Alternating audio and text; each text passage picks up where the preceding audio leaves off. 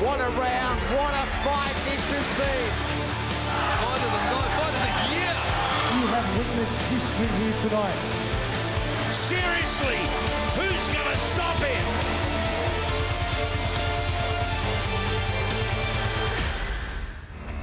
The local scene is as strong as ever around the globe. It is back big time. Welcome to Hammer Time, your ringside pass to the wild world of kickboxing.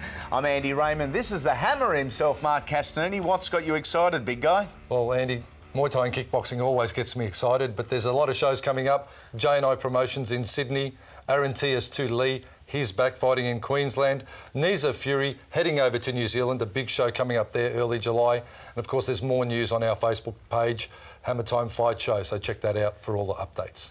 Big half an hour ahead. This is what's on your menu. We're going to check out Kyokushin Karate, its influence, relevance and bearing on the modern day sport of kickboxing. Our top 5 ring entrances of the last couple of years and all the big events and news. This is normally the part of the show we look domestically at what's coming up. We're going to look internationally because it doesn't get any bigger than Lion Fight in the United States. They have gone to Las Vegas, the home of boxing, the home of UFC, and taken Muay Thai into the big time. Well, of course, at the Hard Rock Casino, no doubt, where there were so many of those UFC events, Lion Fight is really going head-to-head with the UFC in the combat sports in no bigger playground, I suppose, than Vegas. Because, Hammer, let's be honest, Muay Thai in the United States is minor. It is minor. At the moment. But it has had a bit of profile because a lot of the big-time UFC guys are trained extensively in Muay Thai. And, you know, the commentators make reference to, oh, he's got the Muay Thai clinch, the Muay Thai elbow, the Muay Thai knee. So all of a sudden, all these, fight fans are like, what the hell is Muay Thai? What's this Muay Thai now, about? it's been a great education, process for combat sports and for Muay Thai.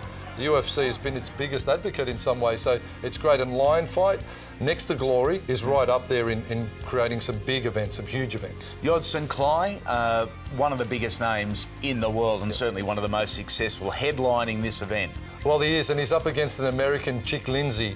Now, he really doesn't have the fight pedigree of Yodson Klai, but he's there for the fight. He beat Malipet, and Malipet's a big name, and is one of the Lion Fight stable fighters. So they're really putting their cards on him, but against Yodson Klai, it's going to be a big ask, but it still makes for an intriguing contest. He has had only just more than a handful of fights in against one of the most experienced guys and most professional guys in the industry. It is a massive, almost unfair ask. Exactly, and of course Yodson Klai, the winner of the Contender Asia, some of you guys may have seen that series a few years back. The Contender Asia was huge. It was the Muay Thai version of the Contender Boxing Show produced by Mark Burnett and co. And Yodson Klai really showcased Muay Thai to the world. It was a great series, and he's just gone from strength to strength to strength. And now the guys in America have got a hold of him, and he loves fighting over there. You got to think about it. From fighting in Thailand, small shows, growing up in Thailand in poverty, and now is in Vegas. How big is that? How great is that? They're not paying him by the baht. They're paying US dollars over there when you're fighting in Vegas. Now, I want to talk Glory Series because this literally a phenomenon taking the world, not just America, by storm. Peter Ertz, Sammy Schultz, Jerome Labana, Gokhan Saki, Petrosian, all the best. The list of the best, and New York City is the venue in a couple of weeks' time. Aussie's no stranger to the Glory Series. Go back and take a look at Glory number 5. It was from London and it featured one of our very own. I speak of Stone Cold Steve Moxon. Now, Moxon was up against Jordan Watson. It's Moxon here in the black trunks, Watson in the light shorts. I couldn't think of a better matchup. And, I've witnessed Jordan Watson when he was another reality series, the Challenger Series. He actually made it to the final of that against Matsu Tam, very accomplished Thai boxer, and it was sensational. It was a fight in Kuala Lumpur, and you had to be there to believe, the ferocity and vigour that Watson fights with. Nugget, who was one of the trainers on the series, was holding pads for Watson. He goes, he kicks like a heavyweight. He's unbelievable, the amount of power he generates. Tough as you like, being from England, you know, if they're from England, these boys come from, some working class suburbs in the UK, and they breed them hard over there. You've got to, admit that. Yep. So Steve really had his work cut out for him, and Watson is a seasoned veteran. Even though he's so young, he's still done the hard yards. He's been on the world, stage for a long time. Big news here domestically is that Evolution is back. It is returning in August in Brisbane. I can't wait. Well, Evolution, and when we talk about big promotions locally, that's it. Yeah. Evolution is the top of the hill, and it's good to see them back. They've had a bit of a break. There's a few business things that had to be sorted out, with that promotional company. Now they're back. They're talking about their show going back to Chandler in Brisbane, of course, maybe a smaller stadium in the Chandler Arena. Headlining Kaylee Reese, Women's World Champion, and she's a great marquee fighter for them to come back with. And of course they're going to have all the greats. They're going to have all the hardcore Queensland guys. Mikey Tomahawk Thompson and co will all be on that show. So the return of Evolution is only going to be good for our sport. Looking back over the years, fondest Evolution moments or memories or fights? Well, there's been so many, and we've commentated so many of them, and just sitting there in the stadium and seeing the crowd so involved, it's great. You get caught up in the events, and they really did create an atmosphere. They used to spend hundreds of thousands of dollars in the lighting, the sound, creating the walkouts for the fighters that we all love, and we'll see some of them a little bit later. But my standout one would have to be the Contenders event that they did. John Wayne Parr, Jabbar Askarov, Sean Wright, Bruce the Preacher McPhee, and the list went on, all from that Contender Asia series. It was unbelievable. It was great. I think we both agree that the breaker, the hype, the popularity of Evolution blossomed all the way back to Evolution number 6. It was John Wayne Parr, Bruce the Preacher McPhee, number 1. It's certainly worth reliving. Here we go. Evolution 6, Parr and McPhee. McPhee on the front foot. Wants to be busy early. The suggestion is Parr will be the one starting early. And teeing off big time. We're going against script. Well, McPhee letting the hands fly early in the first, Andy. McPhee on the back foot. Parr goes searching for an elbow. McPhee laughs it off. He throws an elbow of his own. On the back foot again, McPhee. Parr walking across the ring. Four-punch combination from John Wayne Parr. Well, McPhee backing himself into the corner. He wants to be in the perimeter. Here goes Parr. Perhaps too enthusiastic.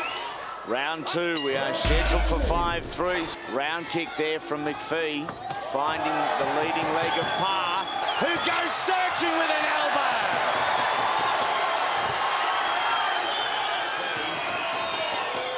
Well, Paul Briggs, in fact, screaming from the red corner to swap stance. But JW going hunting with the elbows now, doesn't want to turn it into a kick fight because of the cut on the shin. It's only going to get worse. If he's able to, he should switch back and try and go in the southpaw stance. Takedown or a toss down there for JW. Round number 3 underway, and again instinctively Parr lifting that left shin. Bruce McPhee, he's got a good solid game plan working on the outside now.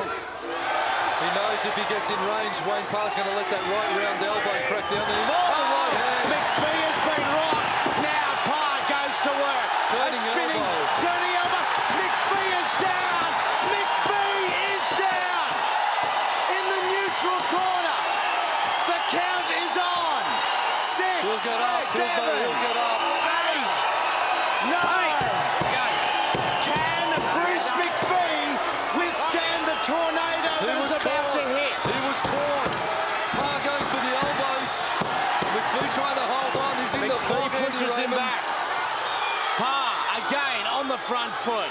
JW is in the mind of It's the Bruce right McPhee. hand. Here He's it is hurt him again. Jumping McPhee is through. on the way down. JW now about to tee off at range. McPhee's got to be careful. Beautiful right hand. He is down again. Will it be saved by the bell? We've got to be close to the end of the second. There is the bell. And he was gone for all money. I didn't think he was going to get up from it for a moment there, but he did, McPhee, and that's testament to his resolve. This has not happened. It was Wayne Parr loading with the elbow, spinning elbow attempted, boxed with that right overhand that just caught the jaw of McPhee.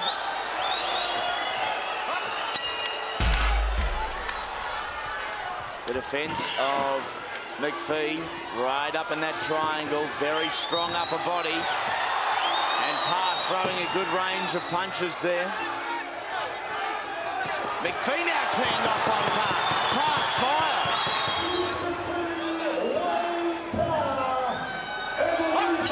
Touch of class there from our referee Brian Murphy.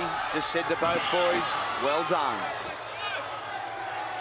Well, I think... McPhee has been rocked. Parr looking for the right hand.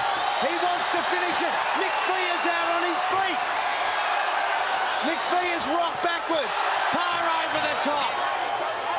What does John Wayne Parr have to do to stop Bruce the Preacher McPhee? Well, I think McPhee's doing a bit of a rocky now. Just wants to see the fight out. Wayne Parr calling him on. And Wayne Parr's got to be careful. I'll say the show of the year, and this is certainly the fight of the year, the best for 2005. Bring on Evolution 7. I tell you, it can only get better. It's unbelievable. Here goes the Preacher. The two exchange. Knees. The two men standing there. They are going toe to toe. McPhee has been rocked again. Parr looking to finish it with a knockout. John Wayne Parr looks in disbelief. What do I have to do? Evolution 6. From the red corner, John Wayne Parr. John Wayne Parr victorious. We have two winners in centering at the moment for mine. Evolution 6 there. How good was it? Well, of course, Wayne Parr, Bruce the Preacher McPhee, it doesn't get any bigger than that, and it really was the fight that launched Evolution to be the promotional juggernaut that it is. Yeah, that was fight number 1 of 3. Time for a break here on the show. After it, we're going to take a look at Kokushin Karate and some of the biggest names who started there. The ring entrances, our top 5.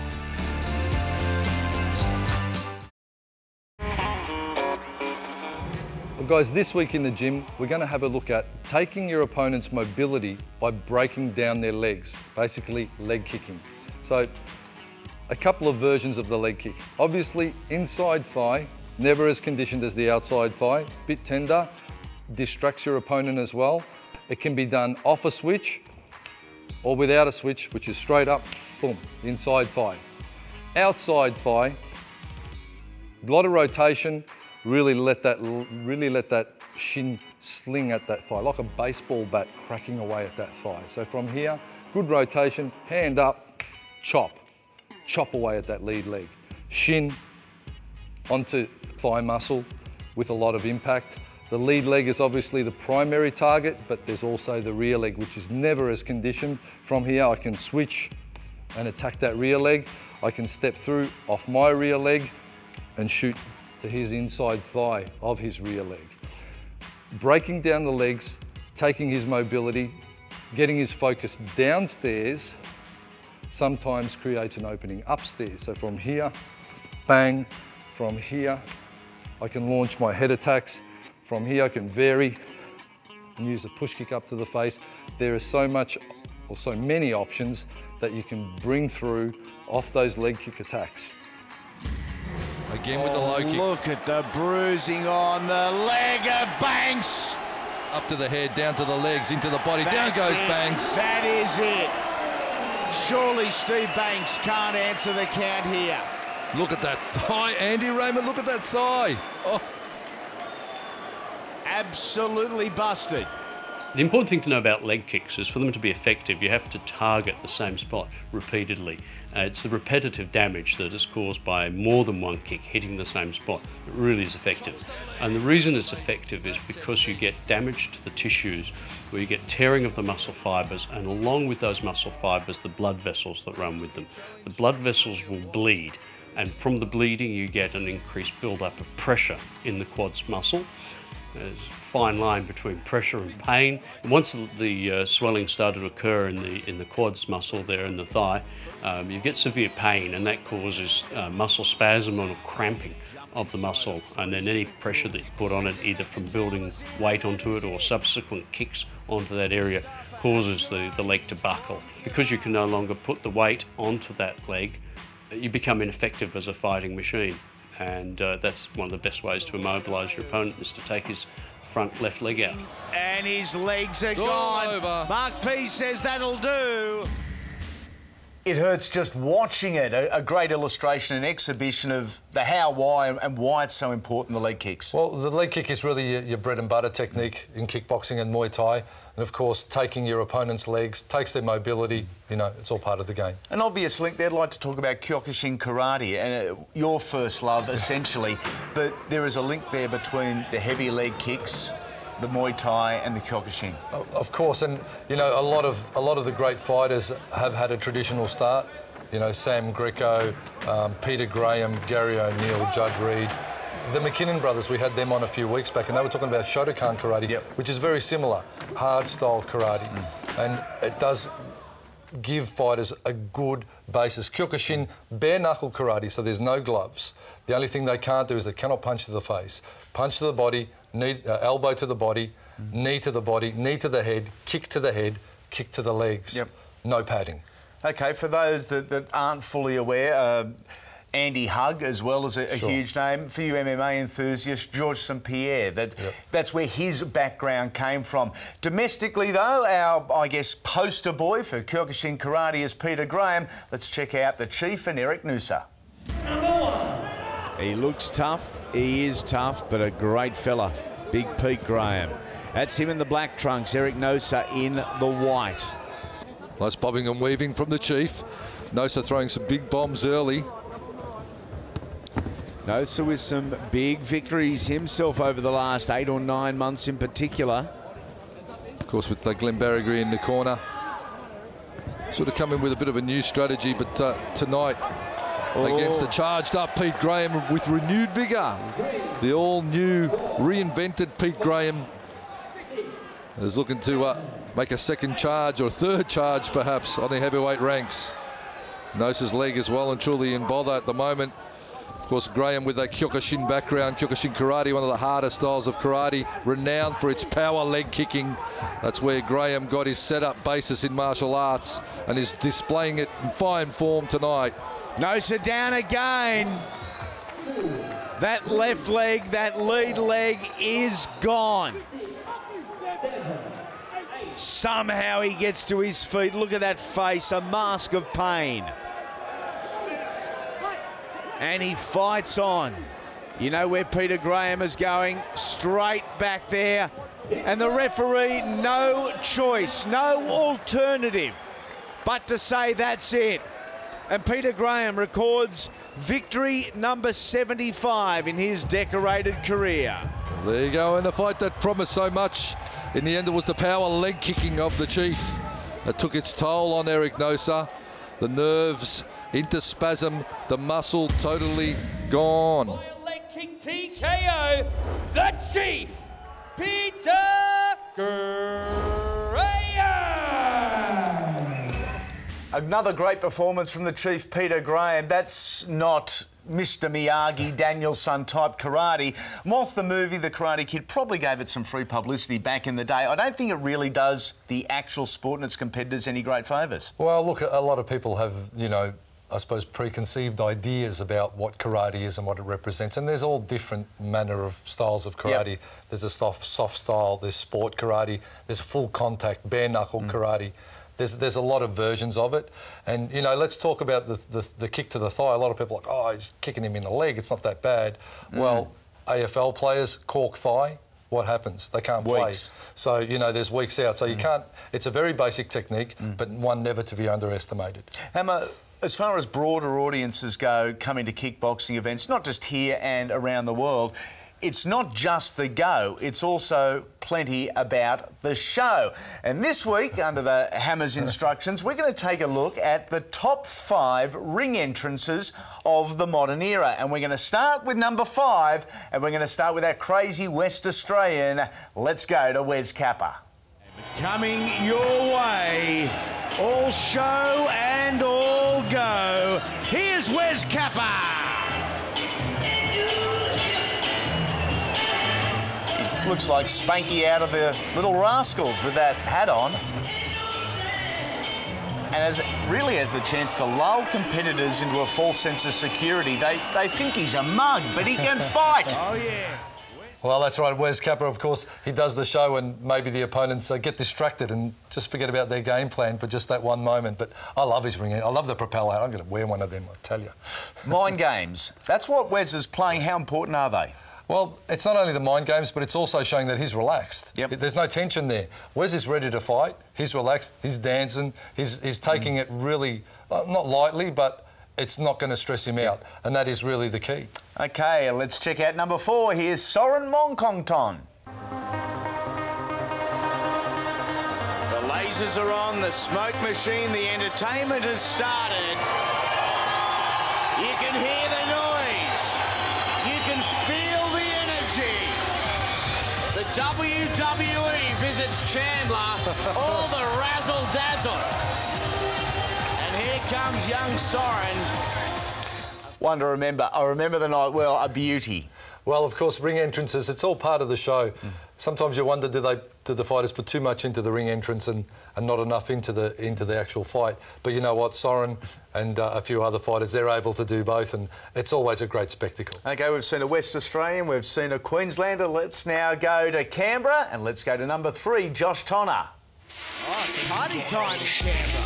Ladies and gentlemen, he's the opponent. Dancing up a tree. Representing the ACT, Josh Time Bomb Tonner. Enjoying themselves. It's like a martial arts Mardi Gras, Canberra. A martial arts Mardi Gras, Andy. That's all I could come up with. There's entertaining, there's showmanship, there's just plain weird. And that was just plain weird for mine. Good, but weird. Oh, well, look, it's topical, and it certainly made Josh stand out. And I think his opponent was standing there going, what the hell, you know, is going on here? And again, it causing a great distraction. But I think we're going to start the Hammer Time Fight Entrance Award soon, so... Could be far off it now. We go to number 2. We go back to Queensland. We go to Daddy Cool.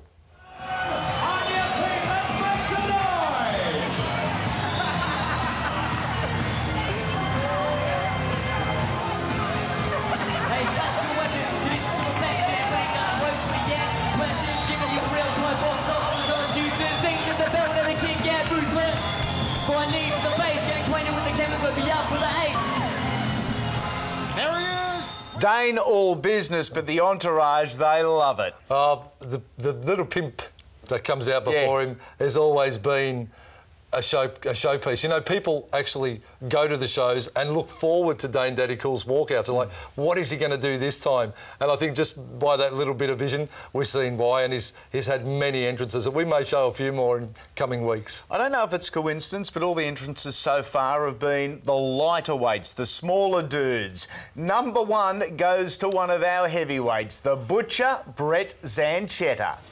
The greatest ring entrance in the history of kickboxing is making its way to centre ring. The big cows. Have a look at it. Have a not one, but 2 big cows. Here come the butchers. The blood-spattered chests. The chainsaws. There is nothing like it in the world of kickboxing, folks. Jamie Fleming there with the chainsaw. It's like a scene out of Scarface, Hammer. The Butcher with the cows and the chainsaws, pushing boundaries. Let me tell you an interesting point about that. One of the cows was actually Dane Daddy Cool. Is that right? There's Dane Daddy Cool in the cow seat. So, and the butcher, of course, with the big meat axe guys with the chainsaws. Everyone in that stadium just turned around and gone, what is going on here? It was truly a classic. Dane Daddy Cool then features in spots 2 and 1 under an alias, though. That rounds out our top 5 ring entrances. Now, big couple of weeks coming up here on the show. Some big names, some big frames in joining us. Certainly, next few weeks, Paul the Stings Lewinsky back from Miami and he's training in MMA over there. Nathan the Carnage Corbett, everyone's asking for him to be on the show, so you ask, we deliver. And of course, a couple of A1 events coming up in future weeks, one from Dubai, one from Turkey, so there's so much on the calendar, lots more coming up, Andy. Yeah, we'll preview, review and a whole lot more. All of that are always good seeing you. We hope you guys enjoyed the show and we'll see you next Wednesday night on Hammer Time. But right now, let's check out some Aussie kickboxing classics.